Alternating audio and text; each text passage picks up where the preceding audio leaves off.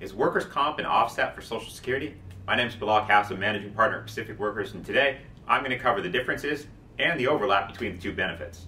When you receive Social Security disability, it means that you are disabled and cannot work again. Social Security is different than Social Security retirement because Social Security retirement is something that you pay into and is a retirement benefit that's administered based on your earnings and contributions over the years, which is different than Social Security disability, which isn't about retirement. It means you're physically unable to work.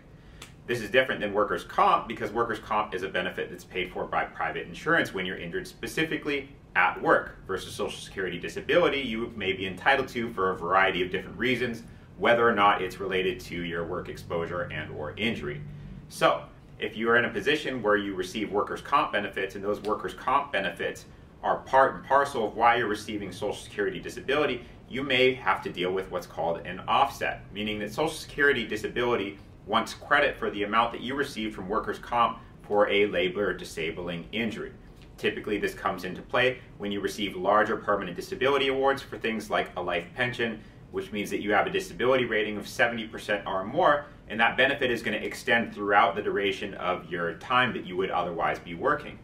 mainly with Social Security disability, meaning the age of 65.